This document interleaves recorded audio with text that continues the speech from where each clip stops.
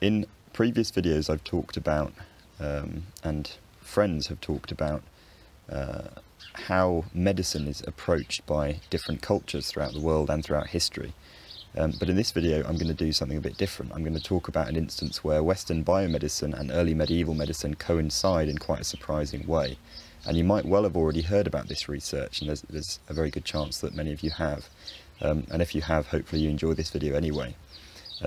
One thing I would say at the start of this video is absolutely check the description to see if I've put any corrections there from people, because I don't have a medical degree. So thank you very much to anyone who does provide corrections, but hopefully I don't get too much wrong.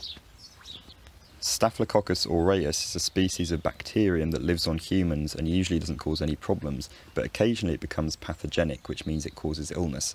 And the exact kind of illness it causes depends on where on the body it is. But one thing it can do is cause abscesses, which are build-ups of pus in the skin, sort of like a very severe spot. And this species of bacterium has lived on humans for a very long time, and it's historically been treated with penicillin. And some strains evolved resistance to penicillin at some point in the 20th century, so it no longer worked on them anymore, because they produced an enzyme that broke down penicillin molecules before they could do their job. So people started treating these strains with a drug called methicillin, which was resistant to this enzyme, and then some strains of penicillin-resistant Staphylococcus developed an extra defense. Normally these drugs work by binding to particular proteins in the bacteria, but these strains of bacteria changed those proteins so that penicillin-like drugs could no longer naturally bind to them. And we call these bacteria methicillin-resistant Staphylococcus aureus, MRSA, or in the US sometimes MRSA. And this has become a big problem in hospitals because now that it's resistant to all of these antibiotics, it's very hard to treat, and it can cause nasty infections in wounds and things. Although MRSA has only become a problem in the last few decades, Staphylococcus infections have clearly been around for thousands of years, and a group of researchers from the University of Nottingham and Texas Tech University in 2015 discovered that one of many remedies in Bald's Lægebok, which is a 9th century English medical textbook that I think I've discussed here before, one of these recipes was probably a treatment for the abscesses caused by Staphylococcus infections, specifically infected eyelash follicles. And the remedy goes like this. Work ourself with wanne. Je neem kroplauk und garlauk, birau imfella. Je knoe wel to somne. Je neem wien und faures jaulen, biraun imfella. Je meng with thulautjes. Do thonne on arfat. Lat standan nion nicht on tham arfat. Avring thor klaas und flyttre wel. Do on horn, und im nicht do mit fedre on auge. So the salient ingredients to the speaker seem to be garlic, another plant in the garlic family like onions or spring onions. Bear in mind, crop had a broader meaning back then than it does now, and it doesn't necessarily imply this is a cultivated species, although it could have been. Wine, ox gall, which is bile taken from an ox, and it has to be in a brass vessel, it has to stand for 9 nights, and it has to be wrung clear, stored in a horn, and then applied to the eye at night with a feather. And this kind of thing's fairly standard for an Old English medical recipe, so you have to use specific ingredients, but it's also quite specific about the context that the remedy has to be applied in. So it has to be applied at night, and it's quite specific about the materials that the equipment used to make the recipe and serve the recipe should be made of. The researchers noticed that a lot of the ingredients the author specifies actually do contain chemicals that are known to have specific antimicrobial properties. They go into more detail in the paper, but plants in the garlic family contain chemicals that can stop certain bacteria being able to learn about their surroundings through quorum sensing, and stop them forming biofilms, which are layers of lots and lots of bacteria that are more resistant to antibiotics than individual bacteria cells are. There's lots of evidence that copper has antimicrobial properties as well, and the authors point to a paper that suggests chemicals found in garlic-like plants might act synergistically with copper in an antimicrobial way. In other words, they might work with copper to produce an antimicrobial effect that's greater than the effect they would have on their own. So it seems likely that if you made this salve, it would have some antimicrobial properties, but the researchers were curious about whether the ingredients were working synergistically with each other. So in other words, was every single ingredient important to the recipe, or was it just 1 or 2 important ingredients with a few other things thrown in that didn't really do anything?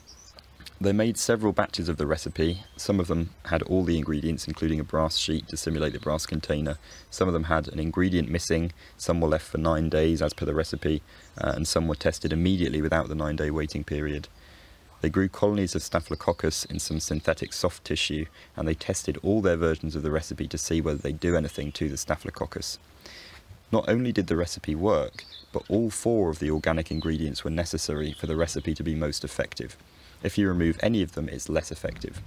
Removing the brass didn't have much of an effect at all, but leaving the recipe for 9 days did seem to increase its effectiveness. It seems like 9 was an important number to early medieval people in England, and it pops up in a lot of medical texts in various contexts.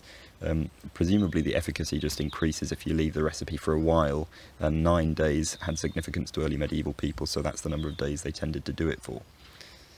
So then the researchers infected some mice with MRSA, which is the methicillin-resistant version of Staphylococcus that didn't exist in the 9th century, and they tested the cells to see what would happen.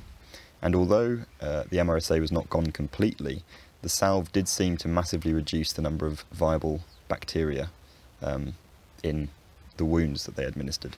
So although that can't necessarily be extended to humans, and this is not, this is not some cure for MRSA that's suddenly been discovered, it does show that at least certain people in the 9th century were aware of the kinds of things that had antimicrobial properties, and also aware of the fact that those things could act synergistically with each other to produce a greater effect than any of the individual ingredients. And the authors give this as evidence of people basing medicine on empirical knowledge that they've arrived at using something like the scientific method. And I'm in two minds about this. I think it sort of raises questions about what counts as the scientific method. The application of the scientific method here may have been spread over centuries or millennia. So it's not, well, I don't think the authors are necessarily suggesting that there was a short period of lots of empirical research as there has been nowadays. But yeah, it could just be a matter of, a community substitutes ingredient B for ingredient A because they don't have enough of ingredient A. Ingredient B turns out to work better, and that's what they use from then on. It's not necessarily a focused scientific effort to produce remedies. It's more a gradual building up of a framework of how certain ingredients work and how they can work synergistically with other ingredients. And I think it would be, be very interesting to look further into this, although unfortunately we don't have proto-Germanic medical textbooks and things like that, so that, it's difficult to tell to what extent this was a recent scholarly focus on medicine and to what extent it was just kind of folk remedies that were more sophisticated by modern standards than we might have realised they were. And another thing to think about is the fact that the ingredients might have been prepared, or they might have been sort of pre-prepared in a way that's not